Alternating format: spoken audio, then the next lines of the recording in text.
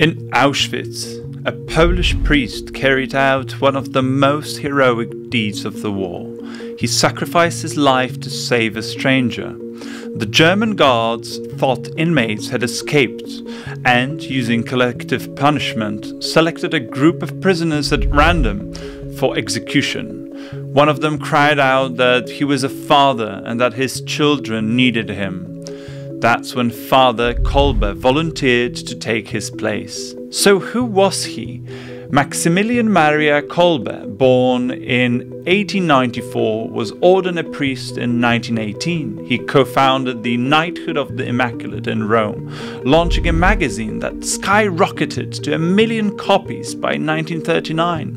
Kolbe's missionary efforts led to the establishment of a Franciscan convent in Nagasaki, which resumed its activities swiftly after the devastating explosion of the atomic bomb in the city. Imprisoned in Auschwitz in 1941, he secretly started ministering in the camp. The Germans killed him by placing him in a starvation cell. Canonized in October 1982 by Pope John Paul II, Saint Maksymilian Maria Kolbe's legacy is one of the profound faith and selflessness.